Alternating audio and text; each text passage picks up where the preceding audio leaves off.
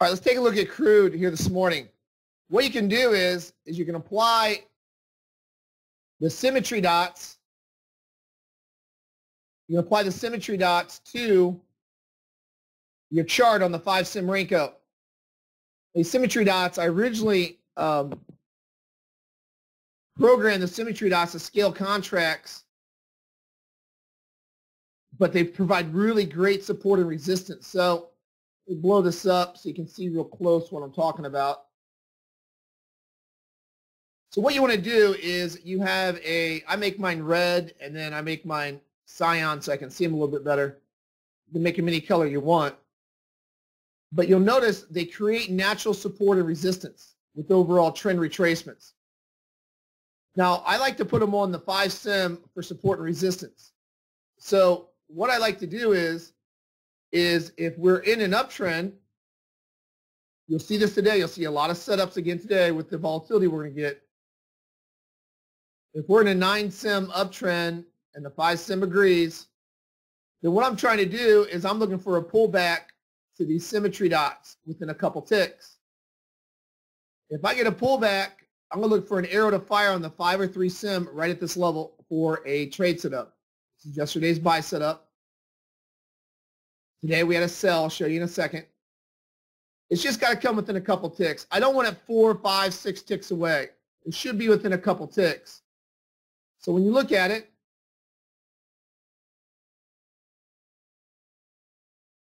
you look at the low, the symmetry dots were 66.21 and the low was 66.22 on this bar, on this spinning top.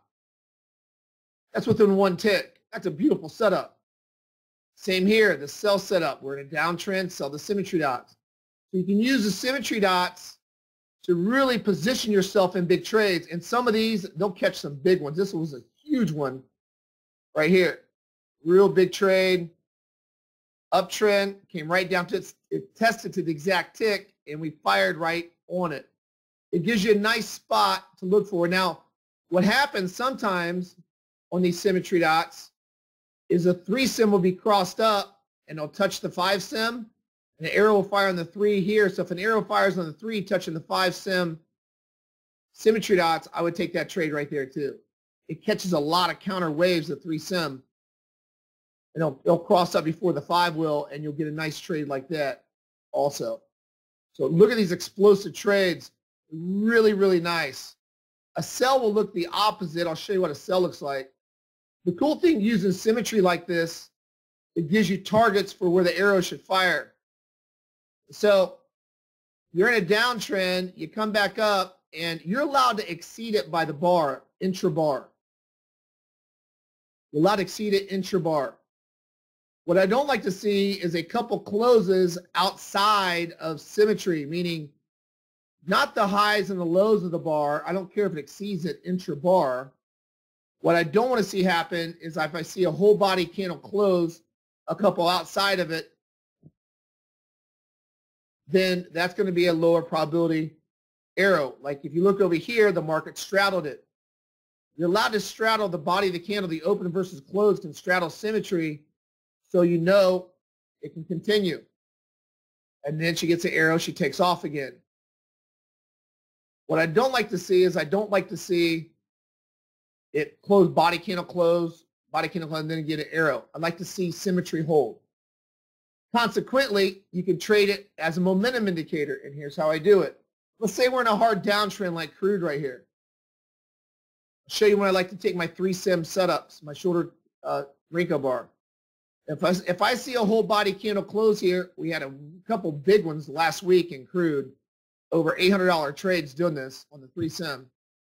If you look at the body of the candle right here, closed below symmetry on the buy side. Now, we wouldn't look for a buy symmetry, we look for a sell because we're in a downtrend. But if it closes, a body candle closed below that, that means we broke the symmetry of the market. So what I want to do, I want to look for 3-sim sell setups. And what will happen is your 3-sim will typically fire, they'll cross down, and a sell setup will happen right around this area where you can get a momentum play to the downside. And that happens a lot. You'll see that happen a lot. You'll see that happen today with the volatility we're going to get. How the 3-sim will fire, the 5 will break at symmetry, 3 symbol fire. So today what we had is we had a what? If we look at today, we had a symmetry sell. If you noticed, the symmetry has called the market in crude today again. If you notice here, this is a buy setup earlier in the session, right here, because we're in an uptrend. Never close a body candle close. Here again, look out straddles, straddles, straddled symmetry. There you go. Then it came up and got a sell signal up here to start rolling the market down. We broke through symmetry now for the first time on the buy side. So that gave us an idea to sell the retracement on symmetry next. I did a beautiful reversal bar up here with negative market delta. This is our last sell in crude.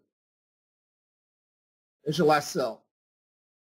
So you can use the symmetry of the market, and I like to do them on the 5 sim. The reason I don't put them on the 3 sim with arrows is the 5 sim is more accurate.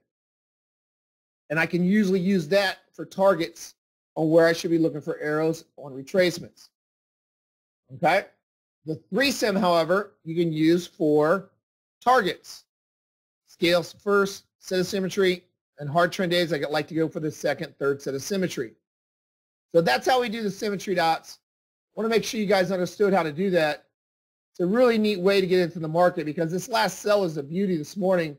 Not only was I hitting market profile sell, right here, I'm hitting symmetry sell also with a nice reversal bar. So that's a nice little setup we had this morning so far. Okay?